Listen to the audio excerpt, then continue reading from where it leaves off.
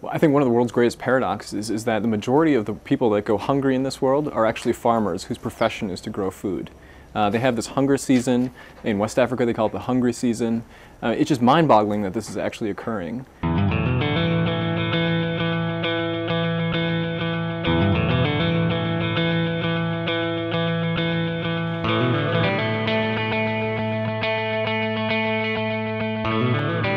I believe famine is a wake-up call for the world, really. As human beings, we respond to emergency and we mobilize emergency aid and relief aid, and that's really badly needed to help people that are literally starving right now. We can't band-aid this problem forever. We need permanent solutions and lasting solutions. And for that to happen, we really need to invest in long-term agriculture development.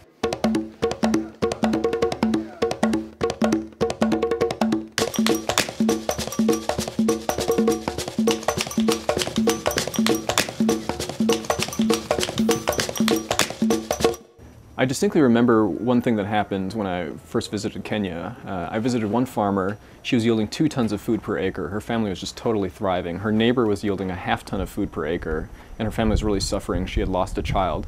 It's like someone had smacked me over the head. You know, how can these 2 neighbors have such different results? And it became just simple seed, fertilizer, and training, and harvest market access that ultimately formed our program model. And those are the things that we provide. Those are the things that allow a farmer to more than double their farm profit on every planted acre. We started off with just 40 farmers, loaning them seed and fertilizer and training them. And it speaks to the hunger and the thirst that people have for these services that has succeeded beyond my wildest imaginations.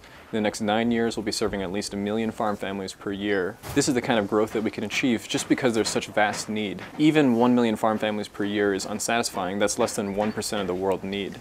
I think if we really want to think about changing the world and actually changing a significant number of people's lives, we really need to start thinking more ambitiously and at scale. We think we're a very unique organization.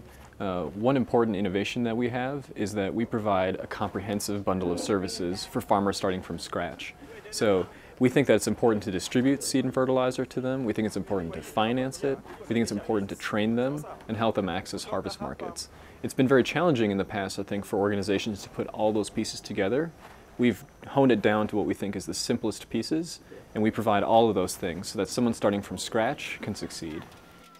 I heard that there is an organization called One Acre Fund.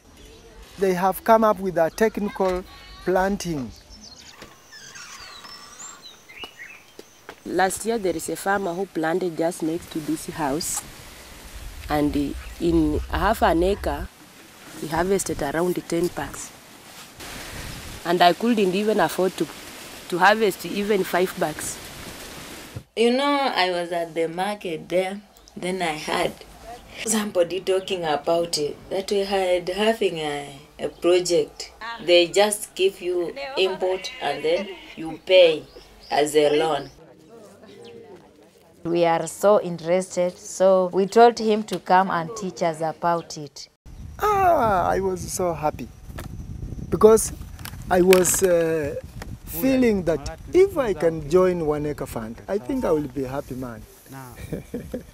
Yeah, so as I heard that, I joined immediately.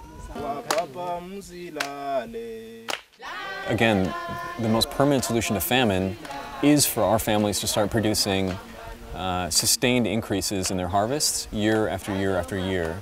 Eventually we'll be able to eradicate famine. We are One Acre Fund.